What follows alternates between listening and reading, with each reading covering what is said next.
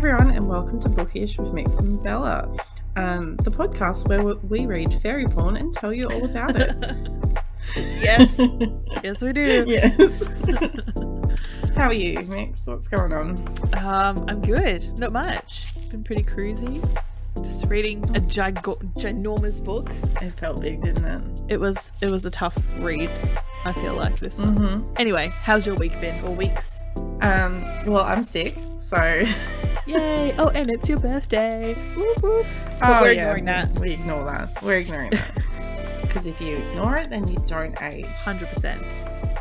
How did you find the book? Did you read it quickly? Was it hard to get through? It took me a lot longer than the second one. Yeah. Like, it took me an entire week. A lot happened.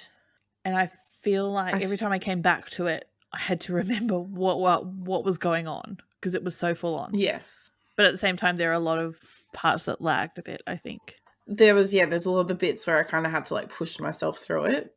Yes. Just, even like the ending, I kind of just had to go, okay, let's just keep going. We're almost there. Yes. Oh, same. Have we even said what book we've read?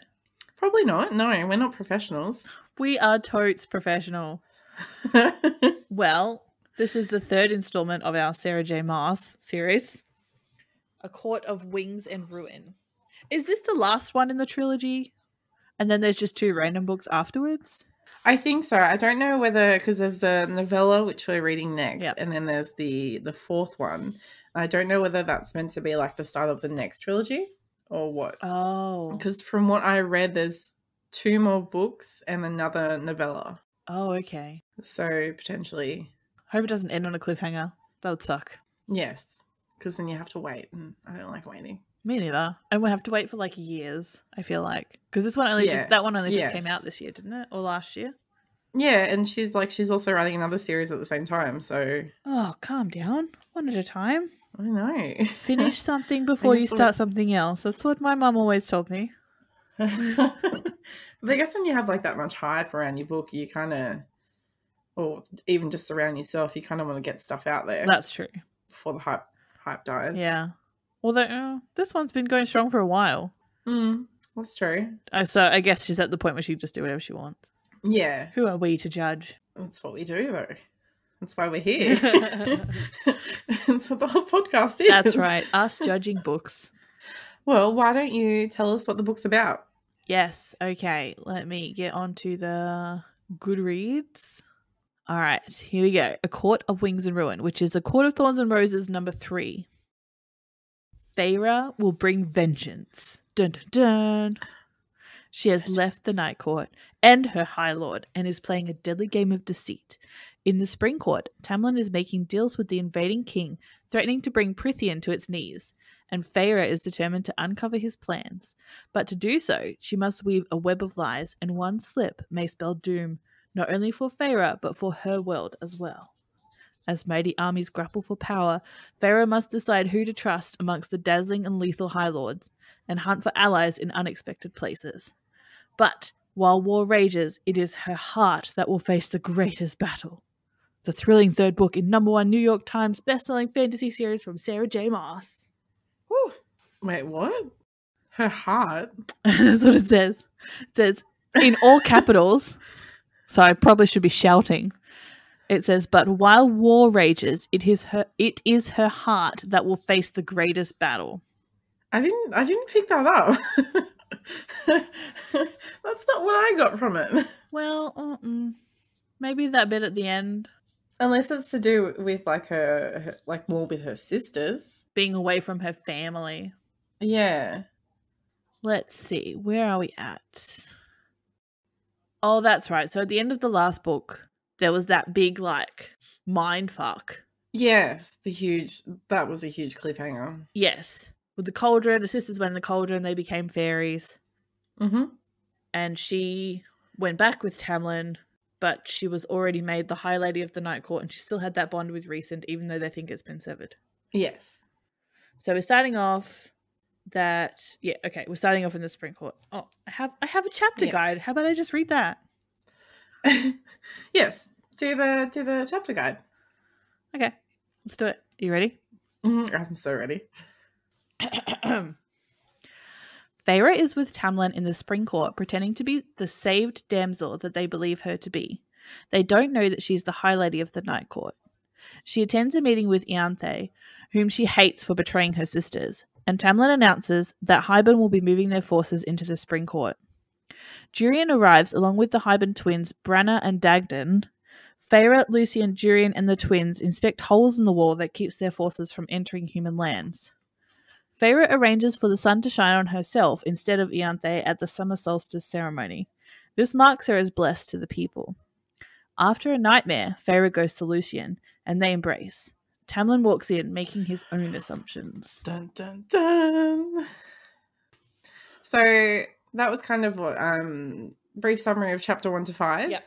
So 1 to 5, I was kind of thinking, I wonder if she's going to tell Lucien what's going on. Because I felt like his connection to Elaine would make him an ally. Yes. Also, Tamlin's a dick. Yes, I had that in my notes too. What a coincidence. Oh my god, yay. Actually, mine says T's pathetic. But close. Yes. I really liked the banter between Durian and Feyre. And then I hope she ends up ripping him to pieces. I dislike him with a passion. And Ian. I almost kept calling her Ian in that because that's how I read it. We should just refer to her as Ian from now on. Ian. I love it. Oh dear. I felt like it was setting her up to have a lot of allies in the Spring Court. Setting her up to have allies. Yeah, so like he kind of felt like Lucien was kind of, eventually going to turn to be on her side, and then her, what's the other chick's name? Like the Alice? Oh, Alice, the servant, or the lesser fairy. Yes. Ian's a bitch. Yes. And then she's just kind of like fucking with everyone. Feyre is just kind of, messing with people. It was great. Like that was a really good couple of chapters. I liked that she was starting to do that. That was fun. Yeah. What have I got here? I put Ian is annoying as fuck because she is prissing around trying to be like, oh, look at me. I'm amazing. Yes. Yeah. So I was questioning the twins. The mind readers, whatever they're called, Dracobon?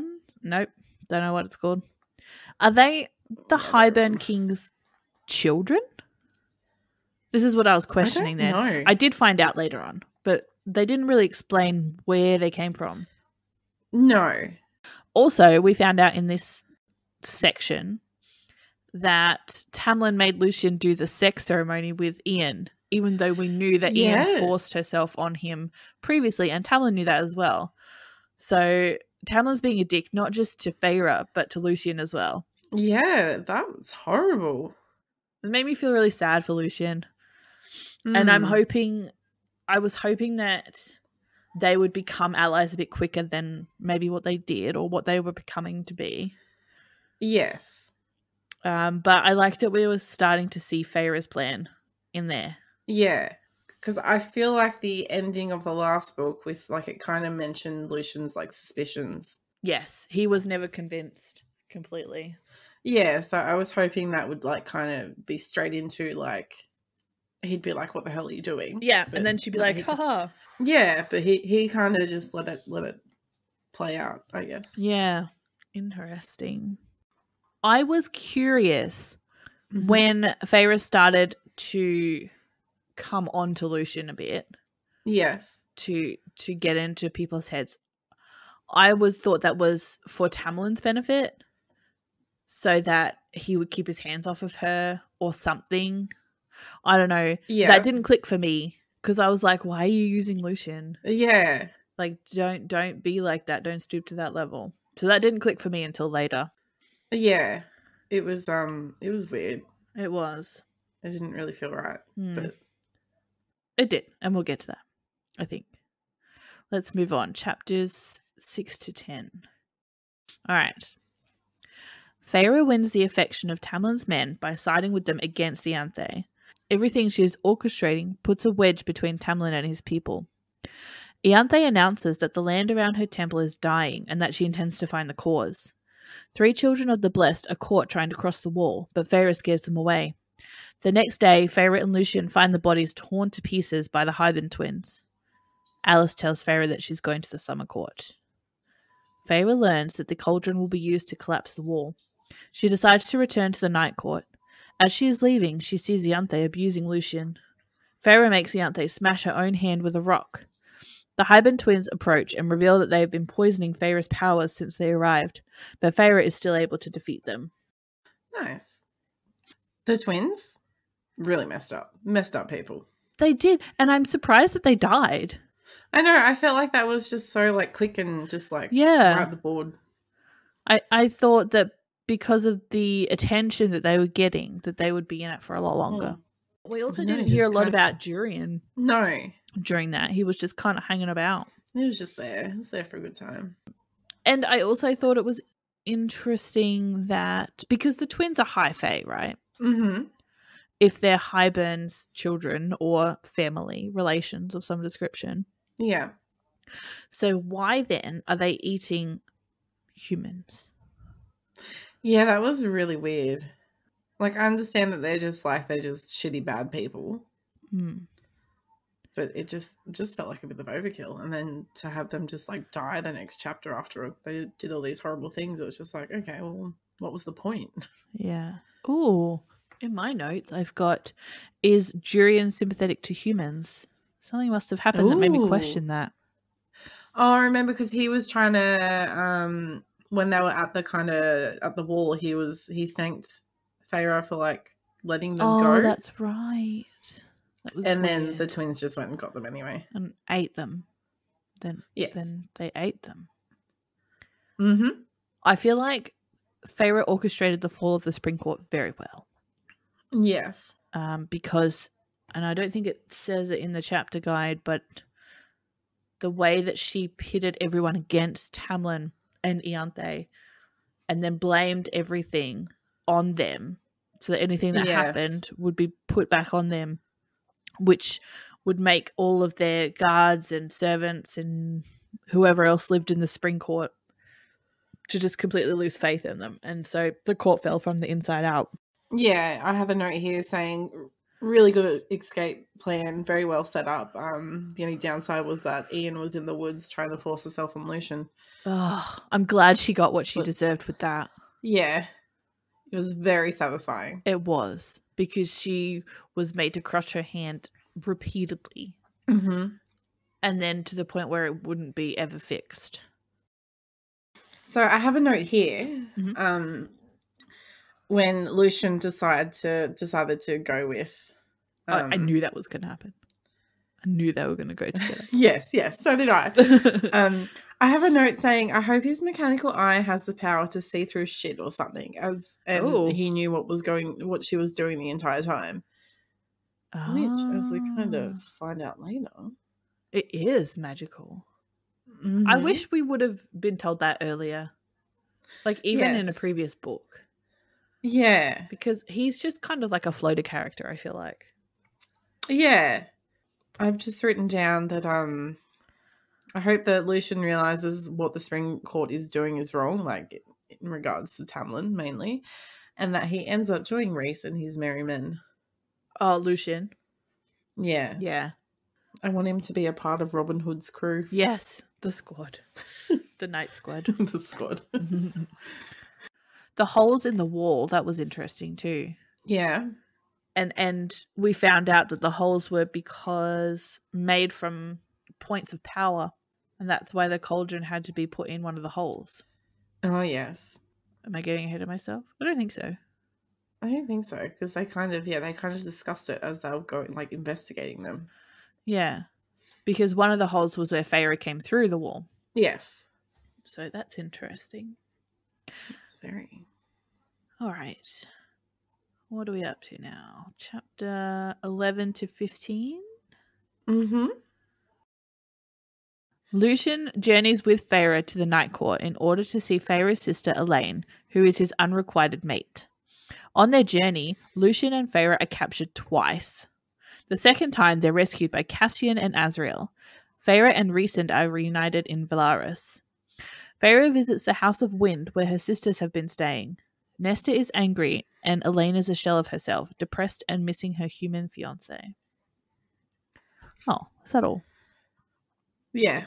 That's what I mean. Like, some chapters are so, like, some kind of sections of chapters are so bulky and there's so much happening. And then sometimes you go through 5 chapters and nothing's really there. Like my notes are literally boring travel stuff, nothing interesting to note. More running. Can't we just skip all this? Yay, they found her. Finally, the running is over. Sex. Okay. Okay, well, my notes are a little bit more detailed than that. Okay. I've got that they fled through the autumn and winter courts because, and I referenced that because on my Kindle, I find it really tricky to go back and look at the map. So I have no idea of the layout of Prithian or anything. Yes. So that's why I'm mentioning where they're going through. So they've gone through autumn and winter. Mm-hmm. And Lucian is from the autumn court. So we find out that magic is useless from the Faebane. That's Feyre's. Yes. Because she was poisoned through the food. Mm-hmm. Lucian's brothers find them at the edge of the autumn court. And I found that interesting that they found them on their way out instead of on their way in or through. It was like before they left. It sounded like they kind of got around like the actual, like where the court is. Yeah. And yeah, they were heading out. So whether they kind of picked them up as they were going around. Maybe. And then started following them. I don't know. Lucian made it seem like it would be very hard to get through because they could see everything everywhere. Yeah, and then they just... And it felt like they let them think that they got through. Yeah. And then it was like, haha, just kidding. We're here to kill you. So they have that big battle on the ice in the winter court. Mm-hmm. We also found out that Cassian's wings are fine because I was wondering about that from the battle previously. He healed completely fine. They get back to the townhouse and the sisters are at the House of Wind. Yes. And Feyre assumes, and this annoyed me, but she assumes that Rhysand would want information first before they had sexy time, like Tamlin did. Remember? Yeah. But he didn't. He wanted sexy time and to make sure that she knew he was missed. Yeah. We went straight to the fairy sex. Yeah. I thought that was nice. That was nice. And it says, I've got, he wants sexy time and make sure she knows he missed her friendship, not just her body. And then in parentheses, is that even real life? No, it's not, because they're fairies. Come on, Mix, get with it. So I had a comment saying that I think I like Nesta now. Oh. She's still like a bit bitchy, but they're obviously hinting at her and Cass being mates. Yes. Which, as we know, yeah. Yes, I picked up on that too. All right, well, let's move on to the next chapters then. Okay, so we go from 16 to 27. The Night Court Inner Circle has a meeting about Hyben, where they decide that they need to coax Feyre's sisters into fixing the holes in the wall. Feyre trains with Cassian, and Azriel agrees to teach her to fly. Rhys and Feyre decide to recruit the Bone Carver to help them. The Bone Carver's price is that they bring him the Ouroboros mirror. Reluctantly, Nesta agrees to help fix the wall, as well as to join them to visit the Court of Nightmares, while the others ask for aid, and Feyre tries to take the mirror. The court's leader, Kier, says he will help the Night Court if he can have access to Valeris. Rhysand agrees, and Moore is furious that he made this bargain with her kin. Feyre learns that some that look in the mirror lose their mind. She decides not to take the chance. I feel like a lot more happened in those chapters than just that. There was, I think, yeah. There was a lot of, it was more, I've got the note saying it's all about the kind of the politics of it. Mm. And then Amren also starts training Nesta. Oh, yes. Yep. So I have a note that says the war stuff is kind of more interesting than the romance part. Mm-hmm. I want Amren and Nesta to become best friends. Yes. That'll never happen. I have a note here. I think this is when she was learning to fly. I said, I don't know why. Maybe I've watched too many movies, but I imagine the wings popping out of her back covered in fluid or something. Ew. Like Alien? Yeah. Ew. You know how sometimes in like werewolf movies, how they like kind of shed their skin and it's all like, I don't know. Okay. Yeah. And so they go into the library. That was the other thing that happened. Oh, yes. Yeah. The big, sounds wonderful, library. Yes. With the hole in the middle, which I want to throw people down. I've got Nesta and Elaine are not handling being Fae. Nesta is angry and bitter. Elaine is in a very deep depression. Cassian loves Nesta. Elaine refuses to meet Lucien. The court is accepting Lucien. Feyre wants to learn to fly. A meeting between the High Lords is being set up, but Nesta wants nothing to do with it. The Nightmare Steward, Moore's father, that must be Kier. Yeah. This is a question, gets to choose whether to fight in the war. I didn't understand why he had an option when Rhysand is the High Lord of the Night Court. Why does the steward get so much control?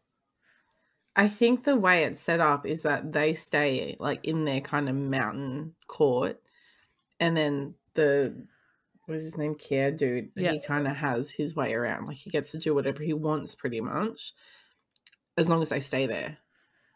But from Kier's point of view, from the steward's point of view, they don't know about Valaris, or they didn't. No.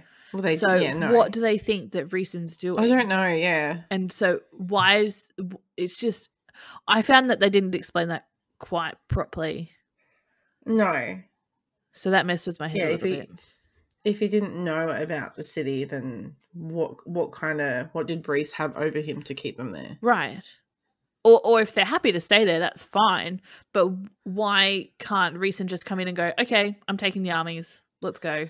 Yeah.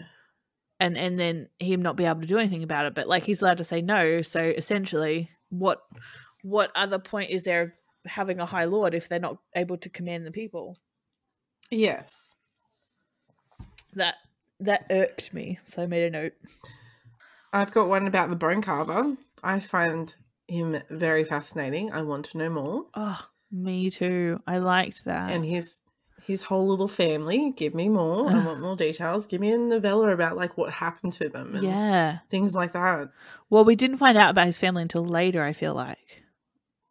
So he meant because when they went to visit him at the prison, and he gives her like. Is this the second time that he's visiting them? She's visiting them. Yeah, because they went in the second book and then they go back in the third book. Oh, okay, right.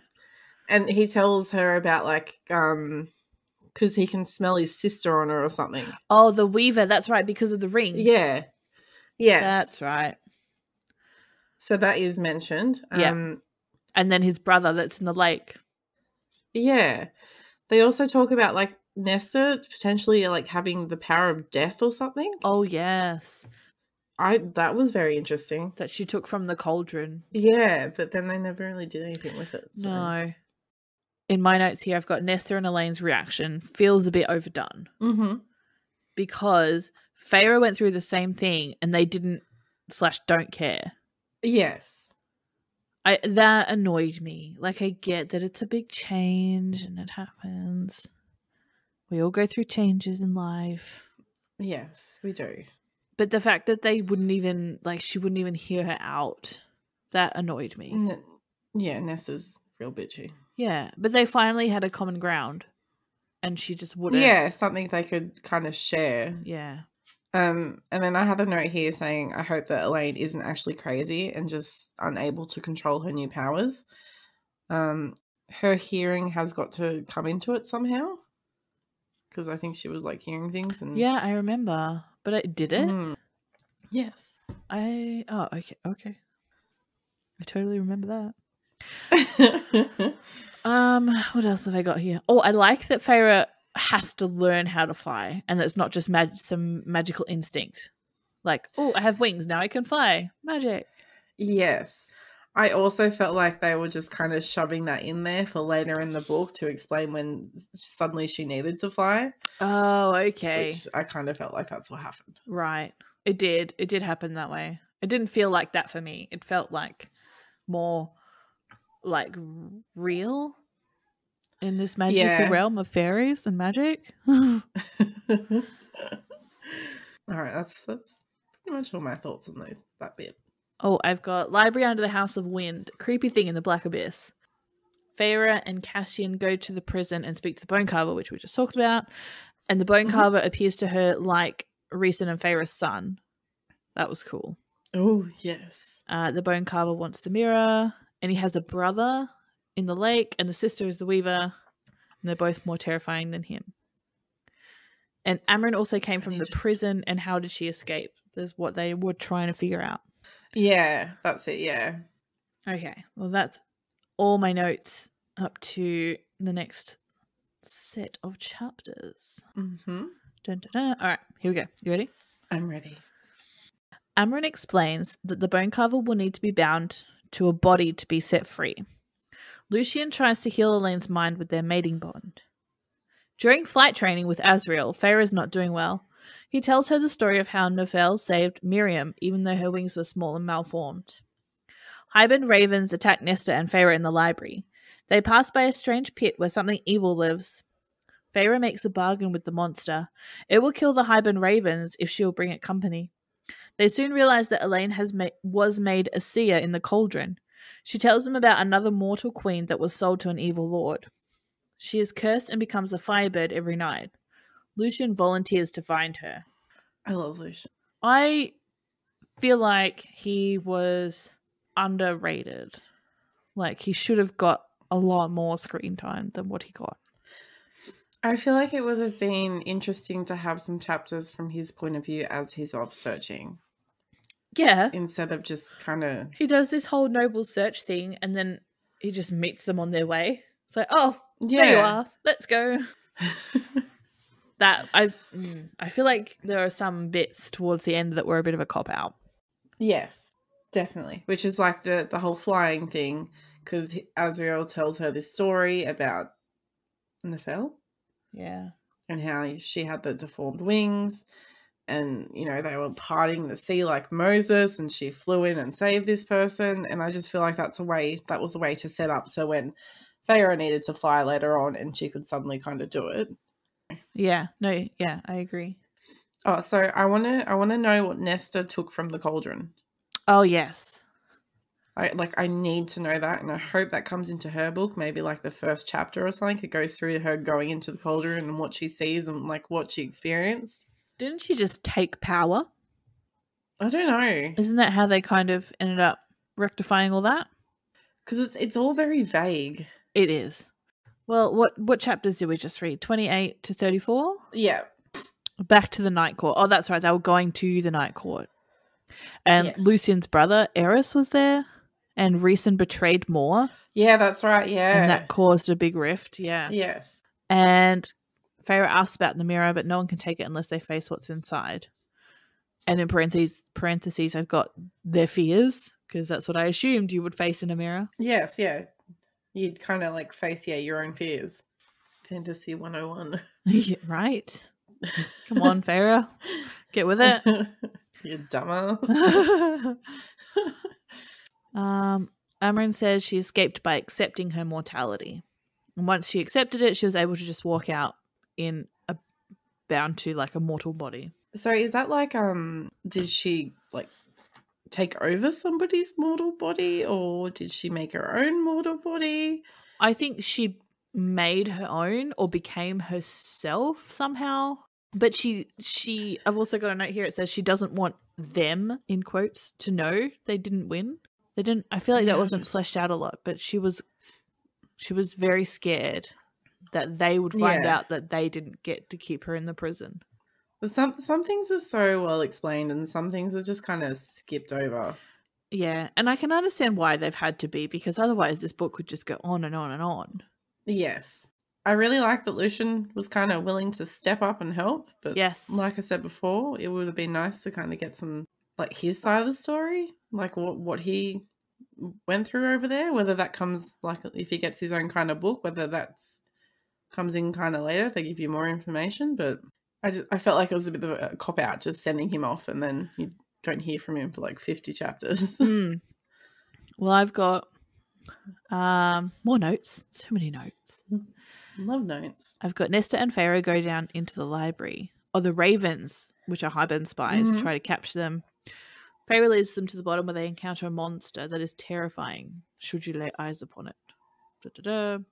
Pharaoh makes a deal to save them. She's to bring the monster company to tell it tales of life. I thought that was kind of like, oh, that's sweet. So, is the monster one of the bone carver's siblings? Is that what they were kind of getting at? I don't think so. Because they said the other one was in a lake. Yeah, that's why because I thought the same thing too, because the monster mentioned the mirror and the bone carver. Mm-hmm. So I thought that maybe that would all kind of circle around, but it didn't. We figured out that Elena's a seer. She tells them of another queen, the sixth, who was sold to an unknown before the original meetings. That's right. So she's at the lake in the middle of vast mountains. I've got Bone Carver's brother. It's all making sense. Oh, I didn't even connect that. Yeah. There are others trapped as well. They're all birds by day and human by night. The others are white, but the queen is of flame. And I was like, that's a throwback to the Swan Princess fairy tale. Oh, I love the Swan Princess. I didn't even think about that. Yes. So that's why I really thought that would get fleshed out a lot more. I'm sad that it didn't. No. But it reminded me of another book that I've read by an author called Juliet Marilia. And her first book is based on the Swan Princess fairy tale. And it was very, very good. So maybe we can add that to our TBR. Maybe I'll go and watch the movies again. The cartoons? They're so good. Yes. Oh, dear. Hey, you watch Barbie movies. Don't you judge me. It's been 3 days since I watched a Barbie movie. You can't even blame it on the kids because you were watching them long before you had kids. No, it wasn't me this time. I've already seen them all. It's sad that I've also seen majority of them. You forced me to do it, I swear. Sure. Oh dear. All right, what are we up to? 35 to 41. Yep. Okay. Hybern attacks the summer court. When the night court arrives, they find that no other aid has come and the court is being slaughtered. Moore and Feyre fight their way through the palace. Rhys goes to the king of Hybern on his ships, but finds that the king is only an illusion. After the battle, Feyre meets with Tarquin, who is furious with her for stealing the book. That's it. Yeah. It was that was very fleshed out, the whole battle and everything. It was very good. So I was very excited that Hybern was there, and I was hoping that would kind of be the war bit and that it'll be over and done with and we can get to like more like rebuilding because that would be more interesting, but no. I realized then that the war's going to drag out and it's going to be a long book. And then I didn't really have many notes for this because it was kind of just about the battle. Yeah. So my other notes just Summer Court dude needs to get over himself. Right. Like they stole a book. Who cares? Oh, I have that as well. I said Tarquin didn't kill them for the rubies, but he still hasn't forgiven them. What the fuck? It wasn't that big of a deal. No, especially like because they kind of had the chance to explain why they did it. It was for the good of everyone, and he's just a dick. Yeah, and they still are thinking that it was all a ruse. Yeah. All right, moving on. We're jumping to chapter 42 to 48. Okay. The Night Court meets with the High Lords in the Dawn Court. To their relief, all came, even Beren and Tamlin. Tamlin continually insults Feyre. The High Lords agree that the Spring Court must be evacuated and that they must all take an antidote to protect their powers. Nesta believes they are in danger and warns Feyre that they need to return home. It is revealed that Lucian's father is Helion. A wave of power passes over the land, which means the cauldron has destroyed the wall. Nesta becomes sick as it happens. So I have a note here. I think that I didn't write down what the actual line was, but she said something. Feyre said something, and I've written, I feel like the last sentence of the chapter is kind of stolen from Riddick. Ooh. It's probably said in a lot of books and movies. I know it's kind of in Lord of the Rings as well. Like when she kills one of the, what are they, the Nazareth? She's like, I am no man. But in Riddick, it's I bow to no man. Yes. Oh, yes. I do remember reading that too. Which, like, I kind of like that it's kind of, if she has kind of grabbed it from other places, like, that's kind of cool. Yeah, maybe. Or it's plagiarism. Yeah, it could be also. But considering how much of it is, because you think we've mentioned Beauty and the Beast, we've mentioned the Storm Princess now, I've mentioned Robin Hood, we've mentioned Moses with the parting of the sea. That's There's true. obviously a lot of influence. There is, which is cool. I have another note. If Rhys could stop Tamlin talking for the rest of the book, that would be great. Okay, thanks, bye. Yeah. And there was a lot of use of vomiting again. I don't want to go back into that, but I still hate the word. I have some general notes that we'll get to at the end that just are pet peeves of mine. Yes. And then the wall's gone. I don't really understand what the big deal was. There was holes in it anyway. They could all get through it. And then my question is, with the wall, because I never went back and looked at the map. That's probably something I should have done. Well, I know the map now. Did the wall... Oh, good. Okay, maybe you can explain this to me. Yes. Did the wall go across the sea? No. So what was stopping them from taking ships and just going around the wall? Wait, maybe yes it did. Because they talk about like the other continents. So was there a wall there as well? And was it one big line or is it like a circle? I also had lots of questions about this because when you look at the map, all right, picture an island. Hold on. Oh, you're going to look at it? I'm going to Google it. It's literally layers like a cake. I was quite surprised. It's like the mortal realm, and then above that is the spring court, and then straight above that is autumn, and then winter. Yes. I was like, what? Then the night's the big one. And what is the other continent? See, the wall, from the looks of it, the wall only covers the bottom. Like, it doesn't look like it goes... Oh, actually, no. The wall goes across the mortal, like to the next continent. Oh. So does it cover the sea? Because there's no line there. Well, you would assume it would just keep going over the ocean. Okay. Well, then, there you go. And it's like a tiny little island. And then there's this whole big continent next door. Yes. That we don't hear from or speak of. And then there's all these different other countries. Fairy countries? So the map I'm looking at has like the Highburn in that little island. I'm looking at a map as well, yeah. In that little island. So the left side, and then there's the big continent with like the lake. So I'm guessing that's where the Fire Fairy Queen is. Not fire, the Fire Bird Queen is. Yes, and the evil brother monster. Yeah. So but then they talk about, and we're probably getting ahead of ourselves. They talk about worrying that Hybern's going to rally support from 3 other fairy countries or realms, or they're not courts. And then I was questioning whether, because the Night Court and the Spring Court and all those are part of Prithian. So then is Prithian the continent and then the courts are like the countries? And if that's the case, is Hybern a country or a continent? And then is Hybern a continent that has these other countries on it? I got very confused in all of this. Maybe it's like Australia. It's both. Just has states and territories. I did find there is another map, and maybe this goes back to because her next series is kind of in the same world as this series, so maybe that's more about. I hope so. Maybe we'll get more explanation for that later. That would be good. Feyre and Rhys go back to the prison. That's right, they went back again to see if the bone carver would take anything else. But he was like, Yes. I want the mirror. You go get it for me. Yeah. And then they're like, fuck you. They left again. Yeah. Just leave you there, the rot.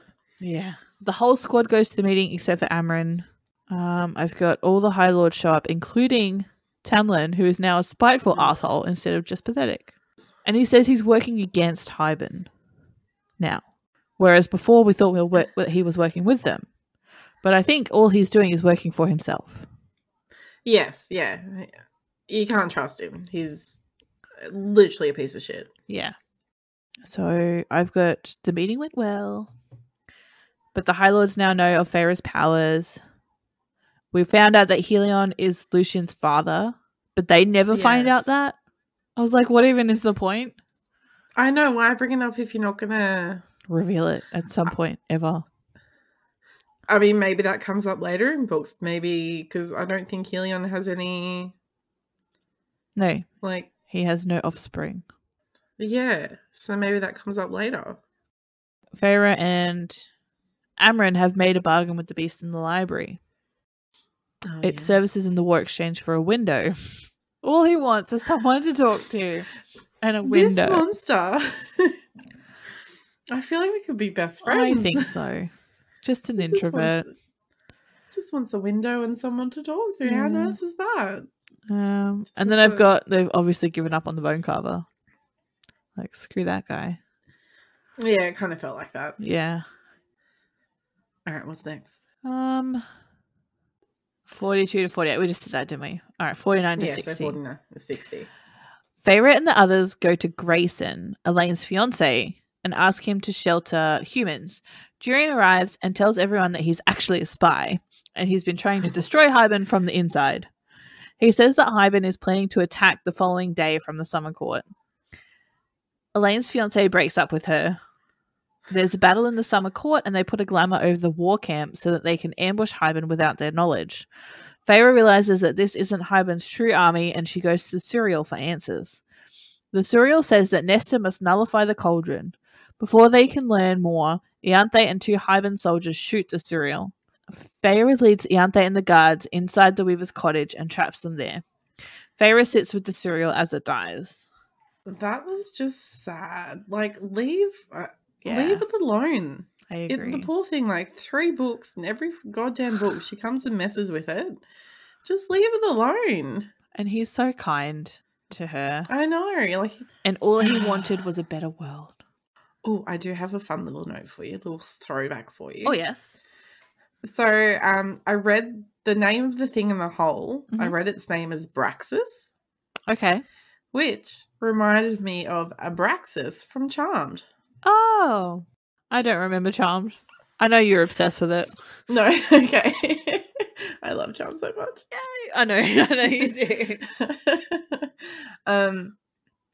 So I can't trust humans. That's just straight up can't trust them. That was my whole that whole thing with Jurian felt like such a cop-out. Yes. It really felt like it was just a way to tie up loose ends quickly because the book was getting too long. They spent like 3 books saying that, he was insane. This eye ring on the finger or whatever for so many years. Yeah. He's gone mad. Yeah. And then suddenly he comes out and he's not insane. I don't remember what Tamlin did, but he's a piece of shit apparently. Yes, he is. And I hope he dies violently. He went back to Hyben. Oh, that's right, yeah. After saying that he wasn't going to. Yeah, and then, I have a note that Jurian's good now. I don't know, man. This seems sus. Yes. So sus. All right, let me read what I've got here.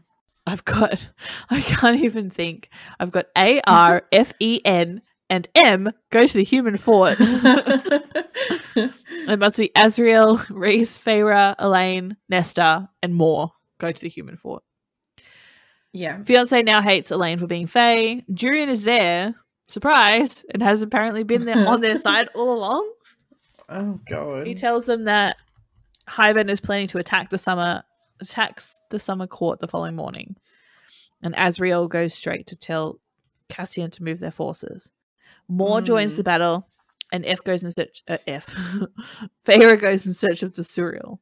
So she tricked Moore and was like, no, you go. They need your help. And then as soon as more left, Faye was like, I'm going to find the cereal. Bye.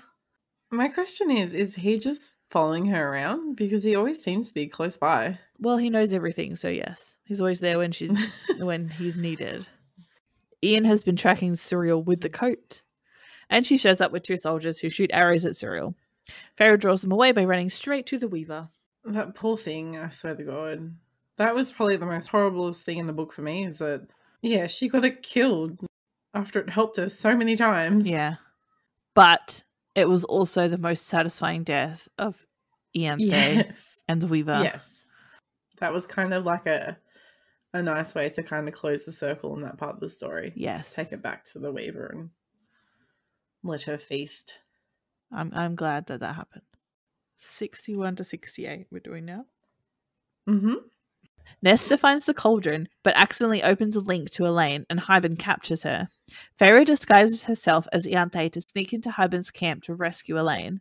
Azriel leaves with Elaine, while Feyre tries to rescue an injured human. She finds trouble, but is saved by Tamlin.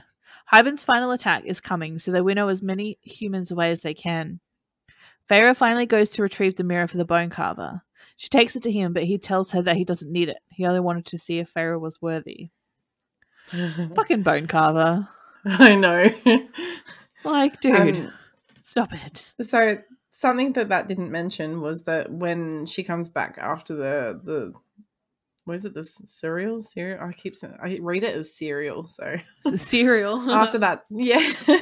After she goes back to the camp, like Maul's really upset and cranky with her because she like lied to her. Which I felt like that was a bit over the top. Yeah, poor Maul. She's just getting betrayed by everyone. I know. So they took Elaine. So I felt like she wasn't exactly useful after her first lot of visions. Yes. Not really a major loss. Yeah, well, yeah. Now she just wants to go back to her human boyfriend. Like, as if you would. I felt like after they rescued her and the 3 sisters were kind of back together, sleeping in the same bed again, that was kind of a nice little bonding moment. Yeah. And they seemed to be healing. Yeah. So they skipped over the mirror thing pretty quick. They did. It was just like, it was pretty much nothing. Yeah. All that build up for nothing. I was like, oh, yeah. Yeah, she just grabbed it and saw herself and went, okay, and then took it to him and he was like, okay, don't actually need it, but whatever. Yeah. It was, that was... I didn't mind so much because the cereal told her that she can only be broken if she chooses to be broken or whatever. But we didn't dwell on it as much as I thought we probably should have. No. That night, the cauldron steals Elaine. Feyre and Azriel go after her. Azriel's hidden in the shadows and Feyre's disguised as Ian. And Jurian helps. Yes. By getting the human. And then so does Tamlin. And they save a human and make it back to camp. And Feyre does her whole "I can fly" moment, like Dumbo. Yeah, that was nice. This is what I was kind of talking about. Is that they set it up so when she does need to fly, suddenly she can. Yeah, what a coincidence! But I think they also kind of explained it that Tamlin was also helping using like the wind to help her fly a bit as well. Yeah, that was interesting. I've also got more comes out to Faye. Because she's lesbian. So she admits that she can never love Azriel. And Azriel seems to be getting closer to Elaine, even though she has the mating bond with Lucien. I know. It's so weird. I feel like that's a whole mess. That is a mess. Poor Azriel. That's all I can say. He just wants to be loved. But I also feel like that maybe they should have been bonded and not Lucien. Yeah. No, I agree. But then I feel like Lucien deserves love. So I'm hoping that there's another one for Azriel. Yeah. Somebody's even better. But I feel like he's gonna be lonely forever. I know, it's really sad because he seems really nice. I thought he was gonna die. Oh really? Because we hadn't heard like about any love interest for him. Or more. Okay. So I was like, one of them is gonna die and not make it out at the end of this book. And I'm questioning, where's Lucien and the Queen from the Lake? Will he bring the beast and tip the scales? Because I was like, come on, where's this lake beast man? Yeah. All right, let's read the rest of this and then we'll get to the rest of the notes. Okay. All right. The bone carver, Bryaxis, and the weaver agree to join the battle. It doesn't look good until Tamlin, Beren, and Grayson come to their aid. The cauldron unleashes its power, killing Illyrian soldiers. Feyre's father and Dracon bring ships to fight against Hybern. Amren and Feyre race to the cauldron, but Amren betrays her. Nesta and Feyre find that the king of Hybern has their father. Cassian tries to save Nesta, but he is injured, and the king kills their father. Elaine then stabs the king, killing him. Amren claims to have betrayed the group to win her freedom. Feyre realizes that the cauldron must be restored and re-sacrifices himself to do it. The High Lords resurrect Rhysand, who then in turn saves Amren. Lucian returns from finding Vassa, the additional mortal queen. Feyre meets with Miriam and Drake and asks them to hide the cauldron on their island. She then calls a meeting to discuss a new treaty. And then they all return to Valaris.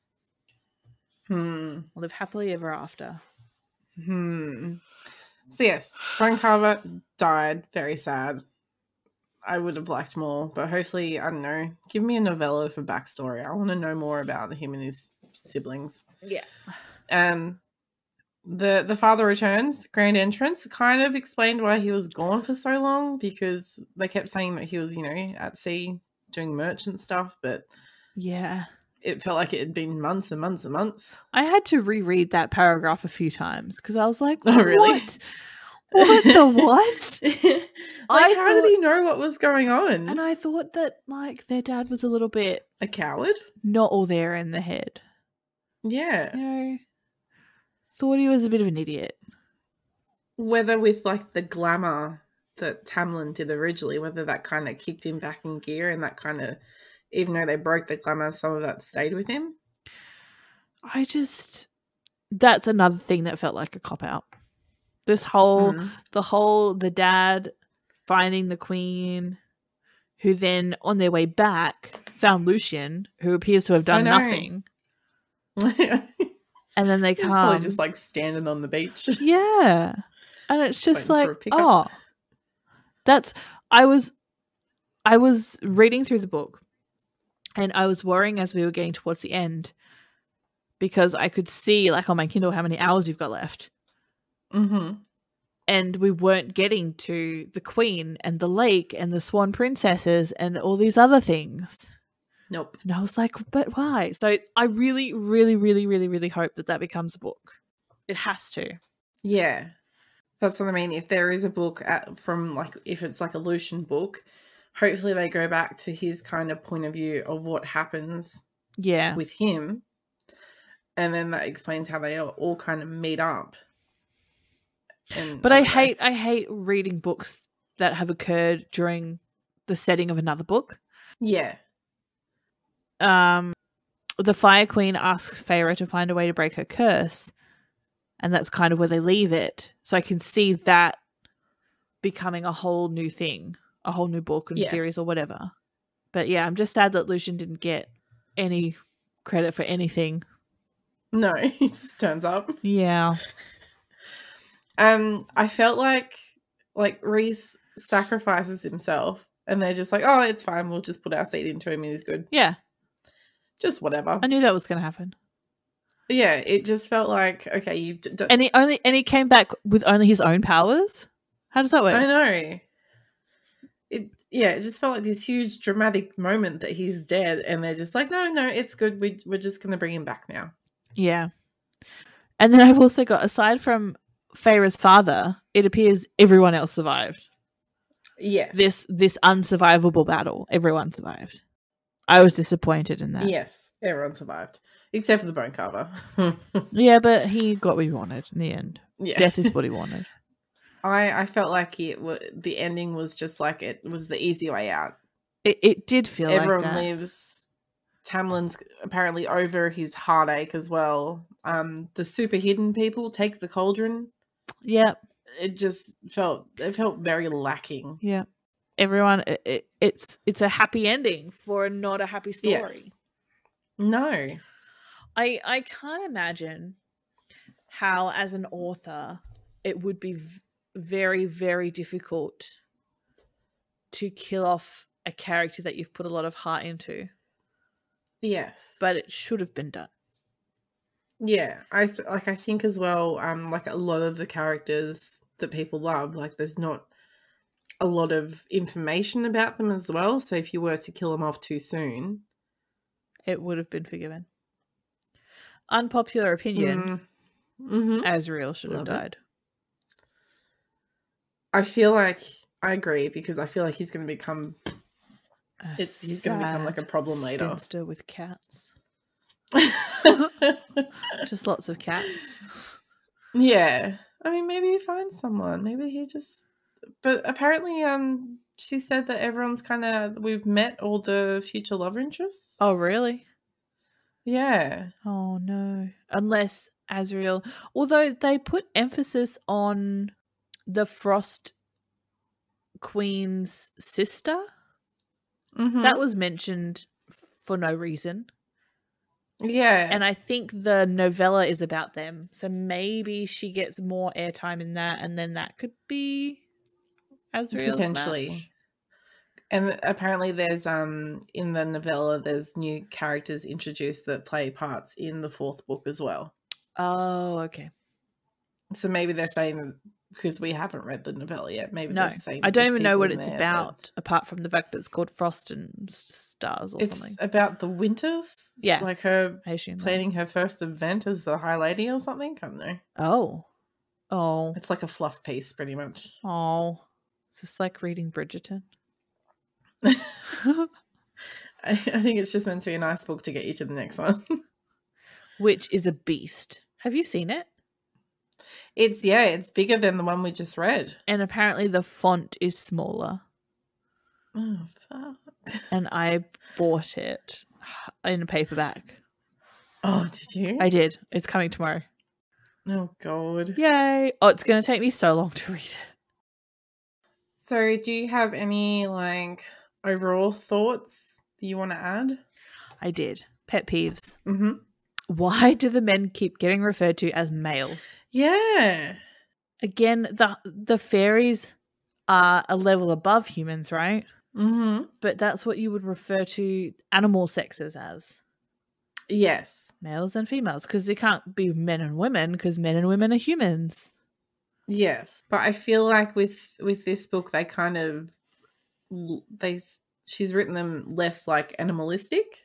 Yeah, except compared to males. Like, the first one. Yes, they did get more civilized. Yes. Although, this is the last note that I have. And it's, what's with all the vulgar gestures? That got so annoying. This one's doing a vulgar gesture. The only vulgar gesture that I know of is sticking your finger up at someone or poking your tongue out. Is that really what they're doing? Why wouldn't you just say, like, flip the middle finger or something? Yeah, flip them off. Instead of saying vulgar gesture. And it was over and over and over again. Everyone has given everyone a vulgar gesture at least 10 times. The fairies, they're very vulgar.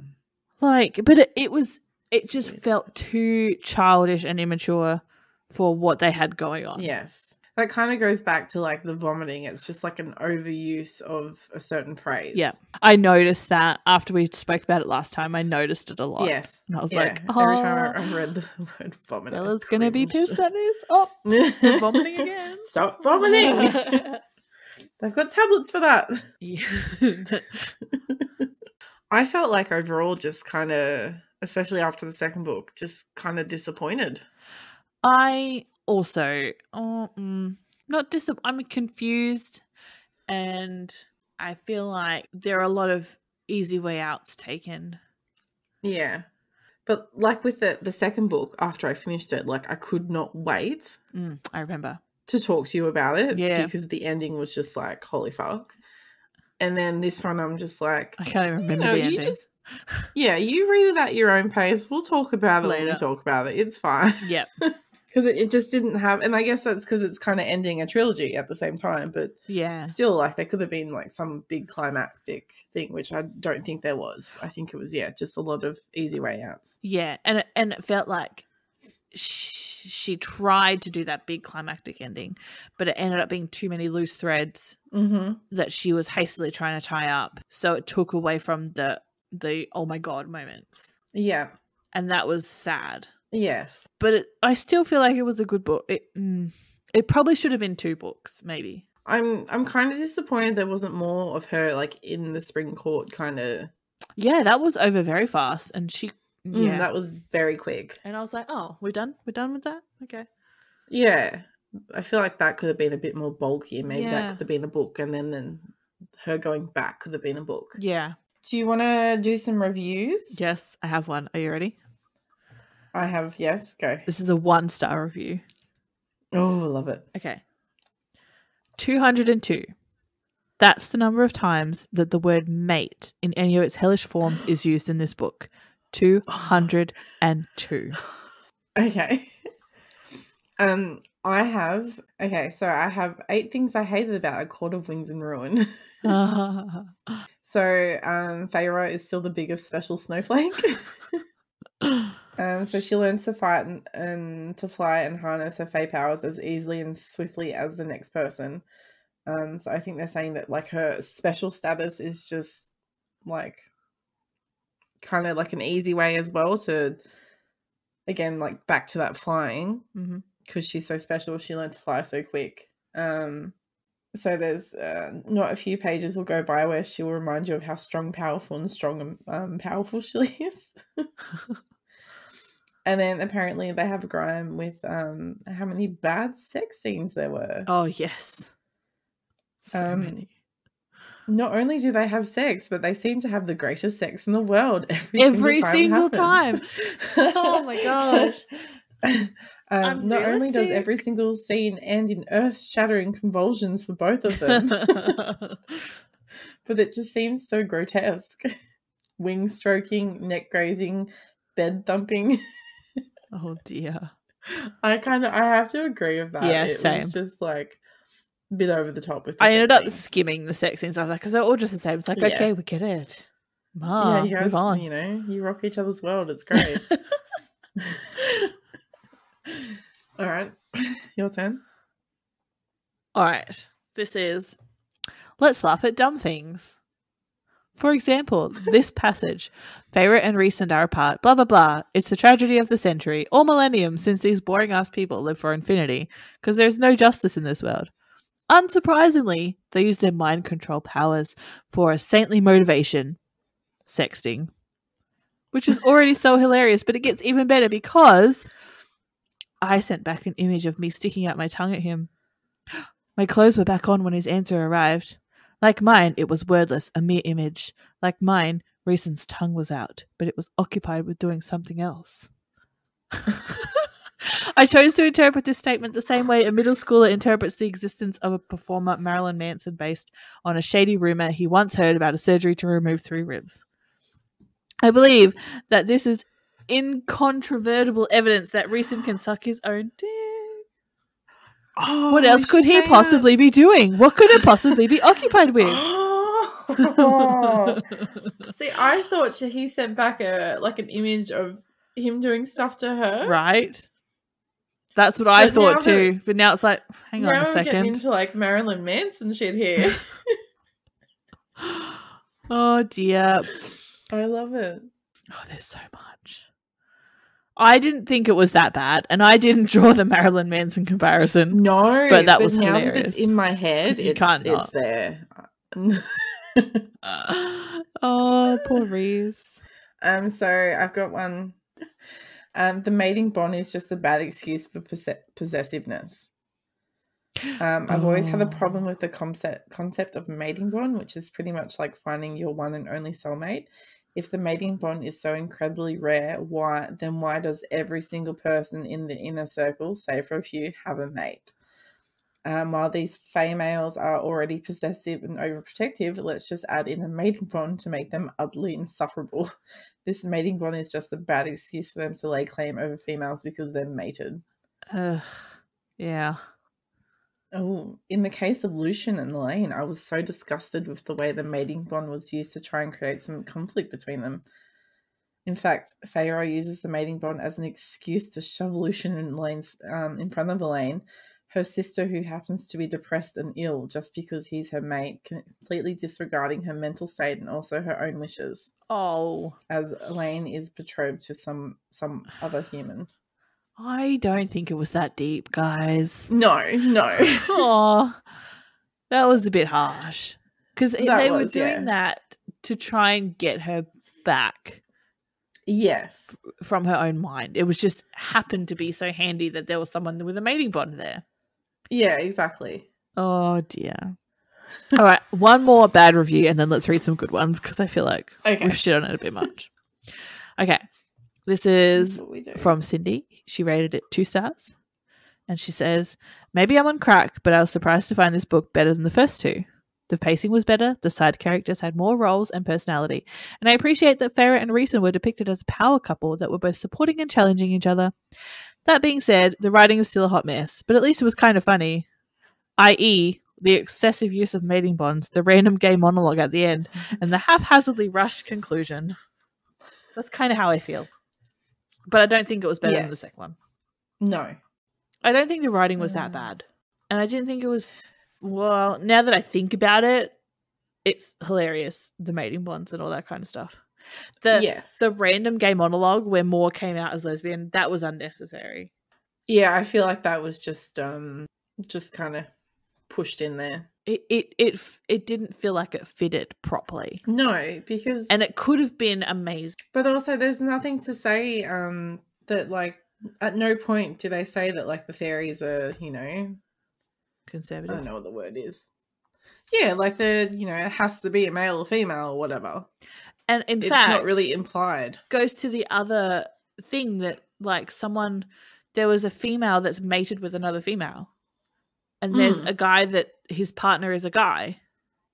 Yeah. Like, and it's not a thing. Like, it doesn't matter. And it shouldn't matter. But no. And I was reading that going, why is this such a big deal for her when it doesn't seem to matter in the rest of the realms? And then they went on to explain that it was her family that would have had the problem because the females need to bear children, blah, blah, blah. But it was just not necessary. No. Maybe had Moore got her own book, then you could have explored it there. But it felt rushed and chucked in there as like a last-ditch effort for a random gay monologue. All right, let's get some good reviews. Read me some good ones. Okay. Karum rated it 5 stars. Words fail me, he says. I've always been more of a fan of the Throne of Glass series, but I think this is her best book so far. This book just has everything. Great characters, great story, secrets, betrayals, redemptions, action. You name it, it's here. 700 pages and not a line wasted. Hell, I would have been happy with another 700 pages of this standard. The characters are great, but there is such great character development. No one is one-dimensional. The characters are conflicted and complex with their own strengths and issues. Every time I learn something about one of the characters, I want to know more. I agree. Every character had their moment to shine, and every character in this book could very easily star in their own book. That is the depth of the character in the story, especially Rhys and anyone in the Court of Dreams. I agree, and I think that's our biggest irk, is that the characters didn't get fleshed out as much as what we wanted because they were so good. Yeah. I always wanted more. Like, again, going back to Lucian, he could have... Like, what the fuck was he doing for half the book? Yeah. I want to know. Yeah. Yeah.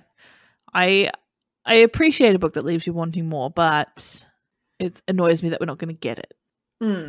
I think this book is 3.5 stars out of 5. 3.5?